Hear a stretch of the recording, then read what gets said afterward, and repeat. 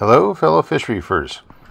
Here we are off Goleta, California with a film crew from UCSB Environmental Studies.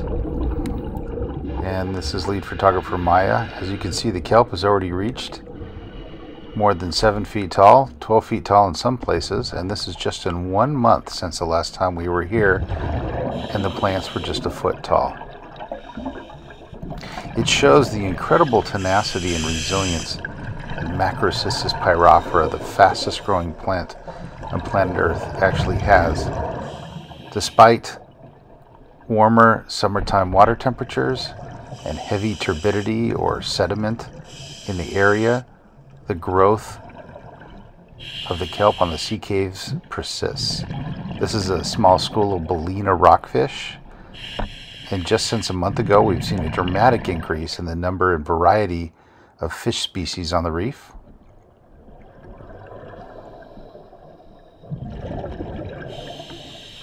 We expect the kelp to reach the sea surface in about 30 days' time, just before the opening of the lobster season. It's mixed with the understory, which is the small brown algae called laminaria, which grows to about 2 feet tall. We had tough conditions this day, and we hope that as time goes on, we'll be able to capture beautiful conditions in November and really show what the reefs could do. Here's a nice perch.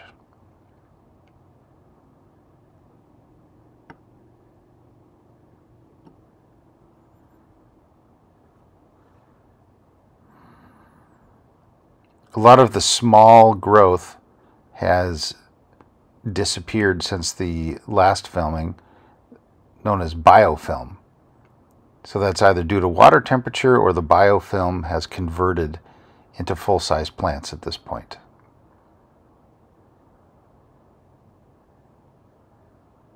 The term macrocystis comes from the giant bladders or the giant cysts that pull the oxygen directly out of the ocean and form the air bladders, and that's what elevates the giant kelp to the surface so quickly and keeps it within the photo range so it can harvest the sunlight.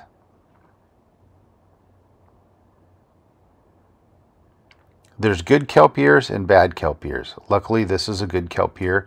It's a La Nina condition, so we have cooler than average water temperatures. There's a giant school of sardines swimming by, which is an incredibly good sign because that brings in the yellowtail and the white sea bass and the giant black sea bass and the big calico bass. So clearly the reef is establishing.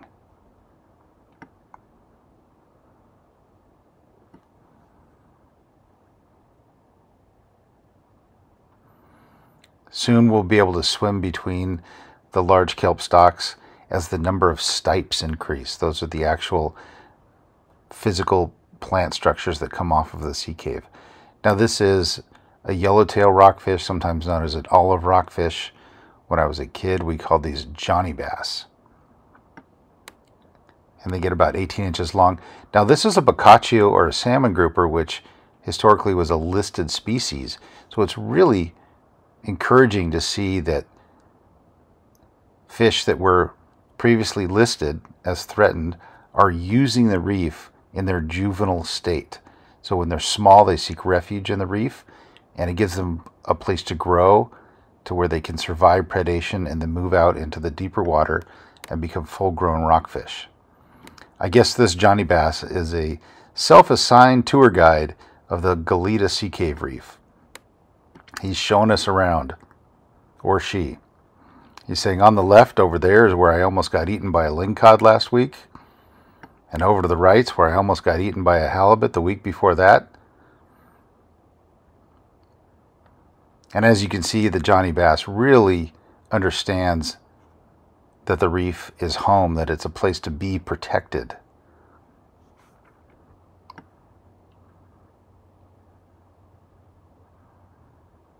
There's one more shot of the Johnny bass heading off into the ether. And there's the lifting eye that we use to lower the sea caves, and the two 5-inch holes that are used to evacuate the air as they're being lowered. And there's some more perch in the water column mixed with really quite tall kelp plants.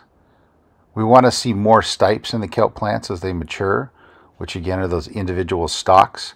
A full-size, robust, giant kelp plant has as much as 200 stipes, but a really healthy one is about 20 stipes. And that's what we hope to see in the coming months.